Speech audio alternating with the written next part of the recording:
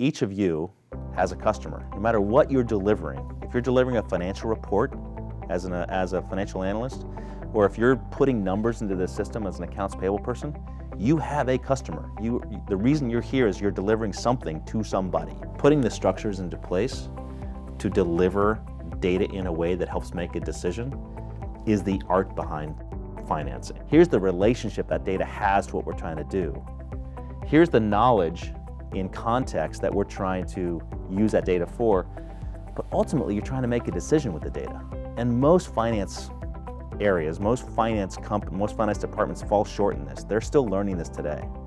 If this is the end in mind that you're looking for to give to a general manager or a product line or a business unit leader, you're trying to deliver this so you can make decisions.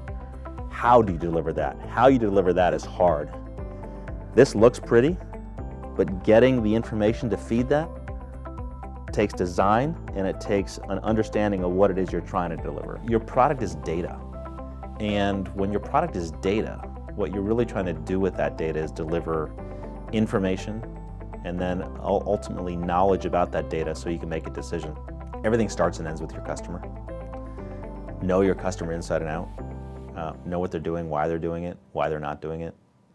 Design your company and your product around your customer and you'll be great. A mistake I see a lot of entrepreneurs make is they just go crazy, talk to anyone that will listen to them, wasting their time talking to someone who, if they had just asked a few qualifying questions, they would have known early on, my chances are pretty small. Getting creative about the problems that you're facing at each stage, to me, is the essence of being a great entrepreneur. If you look at what an early stage venture goes through compared to a late stage, the problems are different, but if you have a great approach to involving your team in how to address the problems in a creative and well thought out way, then solving those problems get you onto the next stage, and I think that's how growth occurs in a great company. And so by asking questions at the various stage in the life cycle of your company, you can quickly eliminate, with a phone call, not even have to go pitch an investor who clearly is over here in the later stage and you're trying to get money over here in the early stage. You can turn off investors by having a price that is just out of whack with what they've seen in their portfolio and what the actual risks are. The real risk for any startup, especially early on, is debt that isn't giving up too much equity. The right investor for you depends on who you get along with personally. It's someone who has expertise in what you're doing, someone who can have your back, someone who can also challenge you. But as you start to grow, you actually have to grow into a manager. And that's something that we see a lot of founders haven't had much experience with before. And finding the right person who knows your field and can also help you grow into that is really, really powerful. And we change the problem space, you change the business model. Right? And you go from selling scarcity to a business model layered on abundance. That transition we're now seeing across all of these technologies, biotech, robotics, AI, 3D printing. And the ripple effects are incredibly profound because each technology is accelerating in its own right. And so when you look at all of these domains transitioning to a digital software-based, information-based environment, it fundamentally changes business. And if you're doing a startup, your product or service should be minimum 10x better than the marketplace.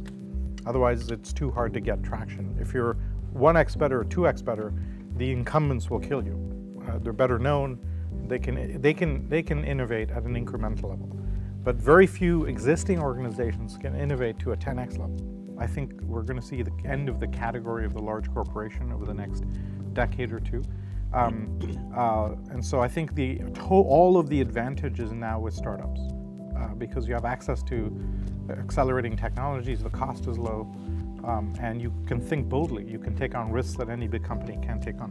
When you're building a business, you worry about cost of supply and cost of demand, right? And how do you optimize on both sides of that equation, hopefully on the right side of the ledger. The internet, for the first time, allowed us to drop the cost of demand exponentially. Online marketing, referral marketing. If you get a viral loop, your acquisition costs go completely to zero. And that was actually the first time in business that you could acquire customers at no cost. We'd never been able to do that before. What these new exponential organizations have figured out is how do you drop the cost of supply exponentially? And when you can drop your cost of supply, you take out the denominator, your market cap explodes.